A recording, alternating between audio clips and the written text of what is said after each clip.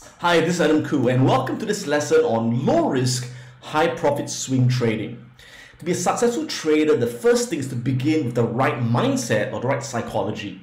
One of the reasons why new traders fail is because of unrealistic or wrong expectations. Let me give you an example. For example, many newbie traders have the wrong belief that successful traders have a secret strategy or secret indicator that can predict where the price is going to go. So when this moving average crossover, when there's this indicator that tells you it's bullish, the price will go up. And when they use that indicator or they use that strategy, and when the price doesn't go according to expectations, they say the strategy doesn't work, this indicator doesn't work. So they go around in circles looking for that magical indicator. The reality is that successful traders cannot predict where the price is going to go on any given trade with certainty. All they can do is to identify high probability trade setups, which tell them that the price is more likely to go up or more likely to go down. So what this means is that in a sample of, for example, 20 trades, successful traders know they're going to be right more than they're wrong, but they can't be right on every single trade. Now, the second myth that people have, which is related to the first myth, is that successful traders have high win rates. That to be a successful trader, you're going to be right at least 70%, 80%, 90%, or even 100% of the time. That's not the reality. The reality is that the most successful traders in the world are only right half the time or slightly more than half the time. And that's all you need to build a fortune. Why? Because if you make more when you're right and lose less when you're wrong, even if you're right half the time, you can make a great income, build your wealth, trading the stock market. So for example, on a given month, you take an average of 20 high probability trades. And again, that doesn't mean that you win every single trade. If you can win more than half, that's a pretty good statistic. But let's take just 50% win rate. At a 50% win rate, you expect 10 winning trades and 10 losing trades. But the most important thing is to ensure that you lose less when you're wrong and make more when you're right. So successful traders always place a stop loss to ensure that when you're wrong, they only lose a small percentage of their capital. So in this case, we set it at a 1% risk whenever you lose. And we set a profit target that is double our initial risk. So when we have a winning trade, we win double of our risk, which in this case will be 2%. So in this case, what happens?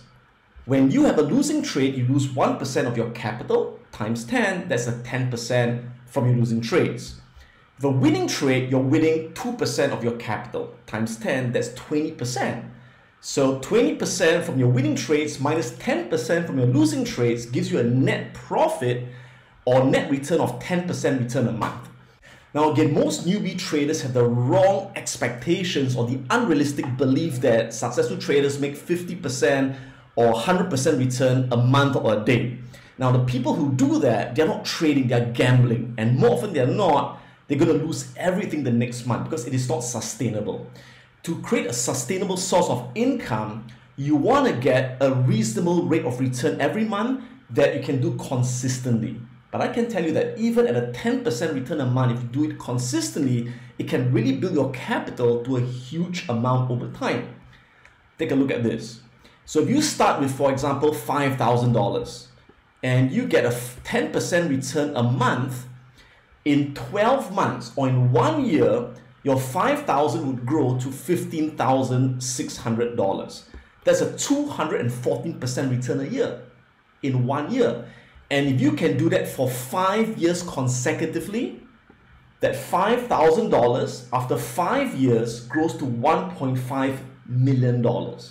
And that's only having to be right half the time and having the discipline to cut loss when you're losing 1% of your capital and to take profit when you're making 2% return on your capital.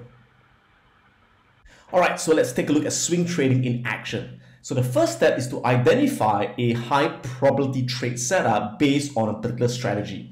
So the trade setup could be a long setup where you go long on a stock, which means you buy high and you sell higher, or you go short on a stock, which means you sell high and you buy lower.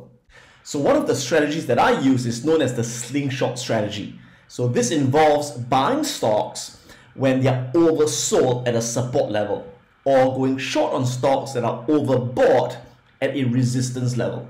So I use a proprietary scanner that my students get as well in the Piranha Profit stock trading course. So here's how it works. So over here, I put in my scanner. So I'm looking for a slingshot short setup.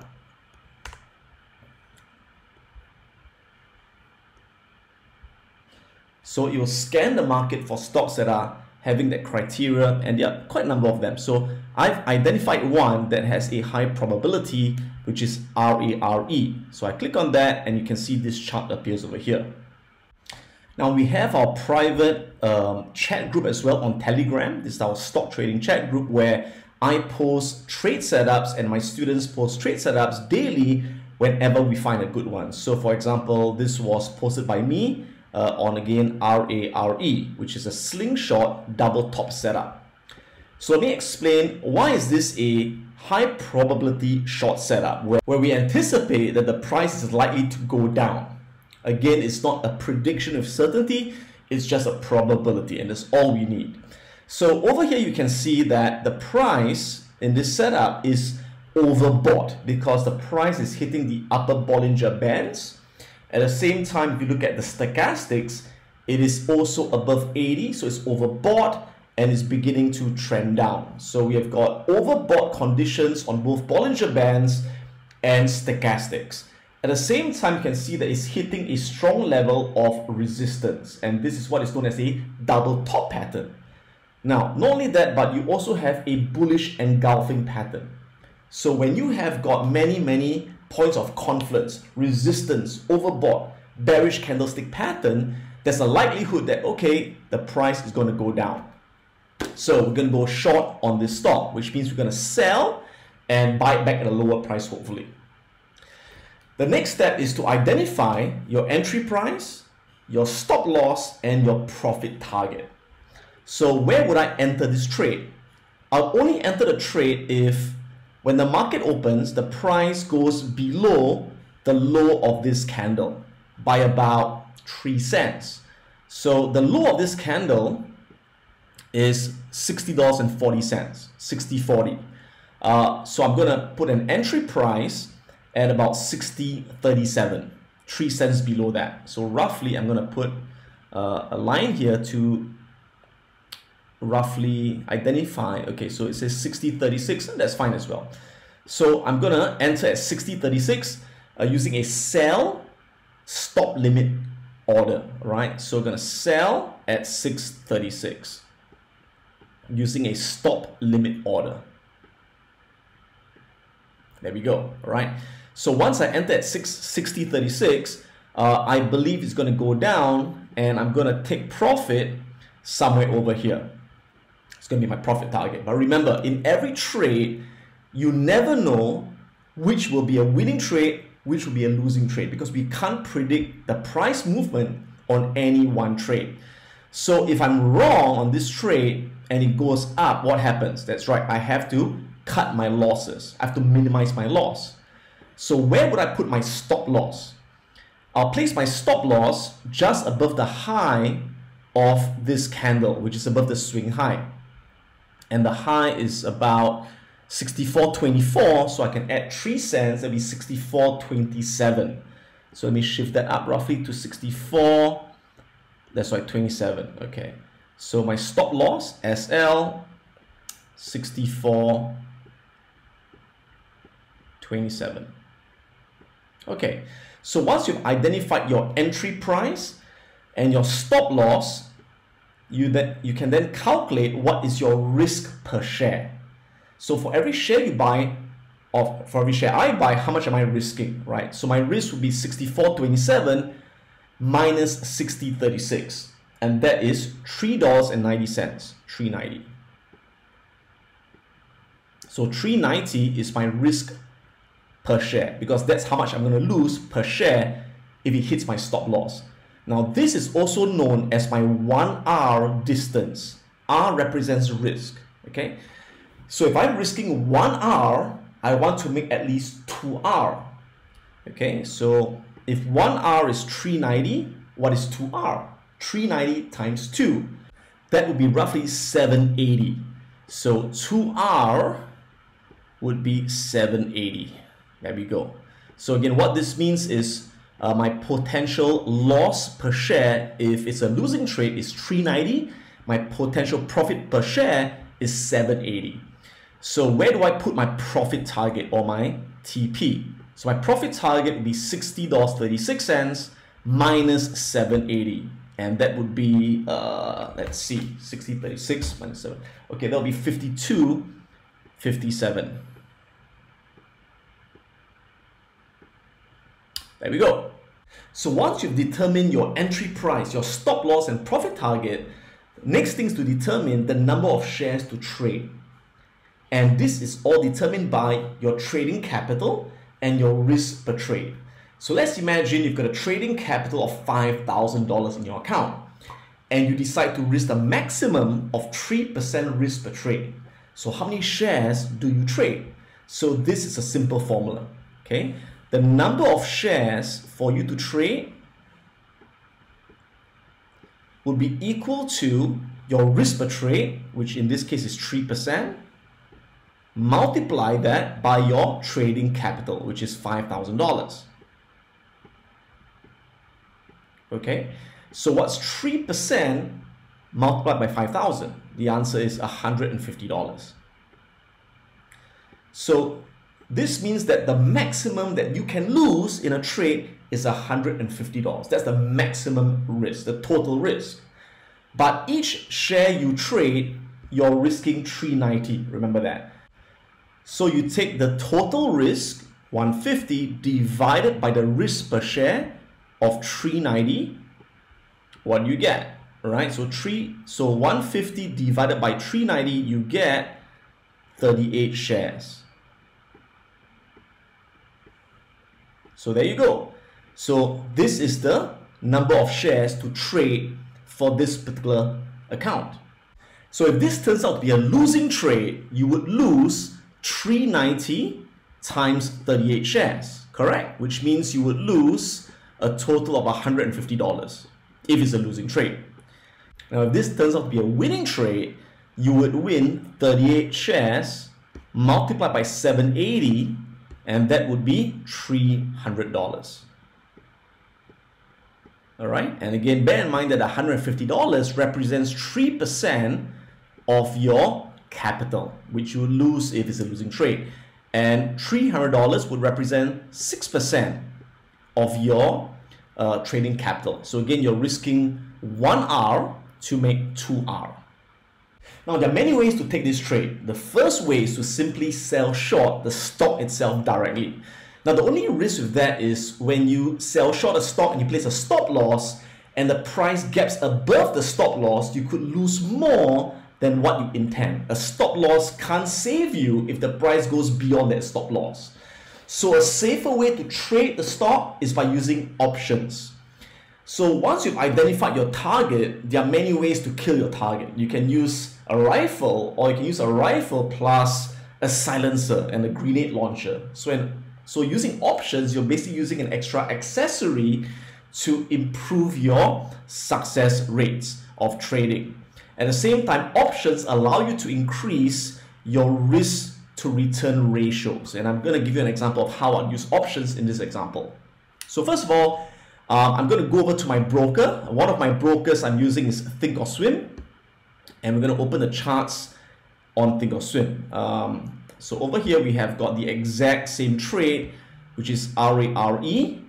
And we identified earlier our different levels, right? So let's put that in. So first of all, our entry price was 60.36, right? So 60.36, roughly about there, okay? Our stop loss, 64.27, somewhere about, roughly about there, okay? Our profit target at 50.25, somewhere about, sorry, 52.57, about, roughly about there. Okay, so once again, that's our entry where we're gonna sell or go short. That's our stop loss, and that's our profit target. So we saw earlier that if you sell the shares directly, you're risking 1 R to make 2 R, right? $150 risk to make $300 profit. Now let's see what happens if we use put options instead. So I'm going to use what is known as a put option spread, where I'm going to buy a put at the current price of $60, and I'm going to simultaneously sell a put at $50. Now, why not 52? Why 50? Because there's no 52 strike price. So I've only have a 60 strike and a 50 strike. So again, I repeat, I'm going to buy a put option at the 60 strike price, and at the same time sell another put option at the 50 strike price. We call this a put spread. Now, why do I sell a put? When I sell a put, I collect premium that will help me to finance the cost of buying the 60 put. Okay? Now, if you're not clear about how to use options, you can check out my videos on the introduction to options trading, right? They're all on YouTube. Just type Adam Khoo options. You can watch all the option videos to understand the basics. I'm going to show you right now how I would set up the trade. So what I would then do is I'm going to go to my trade tab over here, and I'm going to select the date to expiry. So I'm going to give myself 34 days to be right on the trade, about a month. All right. Of course, you could hit that way before a month, and so I'm taking the 20th March expiry, and I'm looking at the put options. I use put options when I'm going to go short. I use call options when I'm going to go long. All right. So first, I select the 60 strike and the 50 strike. So I'm going to go to the 60 strike, and I'm going to right click, buy a vertical spread. There we have it. Okay. So there we are. We've got the 60 here, and we have got the 50 over there. So I'm going to buy a put at the 60 strike and sell a put at the 50 strike. So how much is this going to cost me?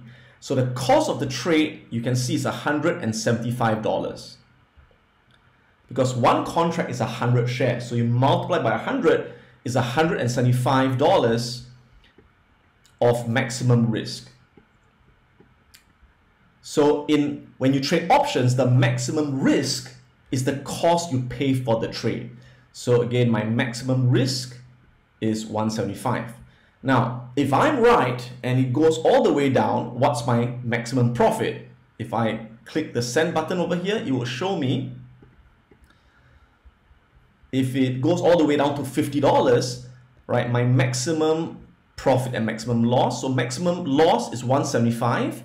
Maximum profit is 825. So you can see massively increases my potential profit. But again, we're not even waiting for it to go to 50. We're going to take profit at $52.57. So let's take a look at the risk to return profile of this trade.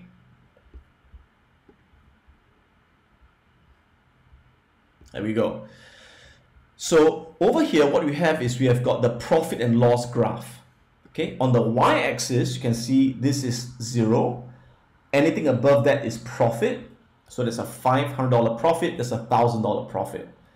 Anything below that is a loss. So that's a $500 loss, and so on and so forth. So the y-axis is the profit and loss. Profit and loss. On the x-axis, we have got the share price.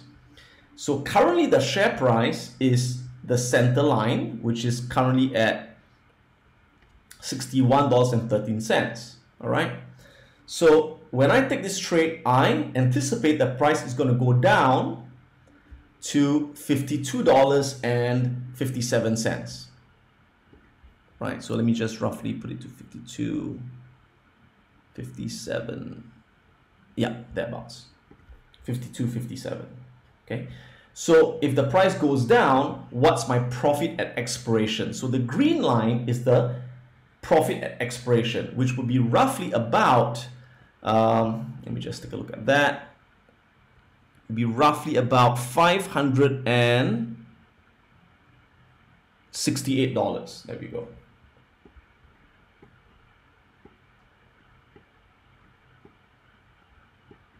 Okay, now if the price goes up instead of going down, all right, again, what's the maximum I would lose? The maximum I would lose would be this green line over here, which would be again $175. There we go. So this time, what happens? I'm risking 175 to make 568. But if I shorted the stock itself, I would risk 150 to make 300, right? 1:2. But in this case, I'm risking 175 to make 568. That gives me a risk to return ratio of 1:3. So you can see that by using options, what happens? It increases my risk to return ratio. And in the event that the stock gaps up above the stop loss, I will never lose more than 175. That's the maximum I can ever lose. Now, in reality, when I place an option trade, I will never allow it to lose the maximum. I will never allow myself to lose 175. I will only lose 175 if the options expire. I will not allow it to expire. If I notice the price is going in the opposite direction, going up, I would cut my loss early so that I've got time value left in my option, which means I'll usually cut loss at 50% of the maximum loss. So 50% of 175 is roughly about $90, which means in actual fact, I'm risking $90 to make 568, and that's risking $1 to make $6. Now, if I do that consistently over a large sample of trades, even if I'm right half the time, I'll make a fortune, because when I'm wrong, I'm losing $1. When I'm right, I'm making $6. Do that consistently. That's how you can compound your capital to exponential amounts. So I do hope that you have enjoyed this lesson on swing trading and how you can incorporate options to maximize returns and minimize risk. If you'd like to find out more, do check out piranhaprofits.com, where we have got our professional stock trading, options trading, forex trading, and stock investing courses that you can take, or check out my free videos on YouTube as well. Subscribe for the latest videos. So with that, this is Adam Khoo. May the markets be with you. Take care, and I'll see you in the next video. So if you want to be the first to get my next video on YouTube, do click the subscribe button right now. If you want to check out my online courses, go on to piranhaprofits.com, where you can enroll in our professional forex, stock trading, options trading, and value momentum investing courses, where you're going to learn how to trade like a professional and generate an income anywhere in the world. If you would like to come to Singapore to attend my live classes, Wealth Academy, go on to wealthacademyglobal.com. It's Adam Khoo, and may the markets be with you.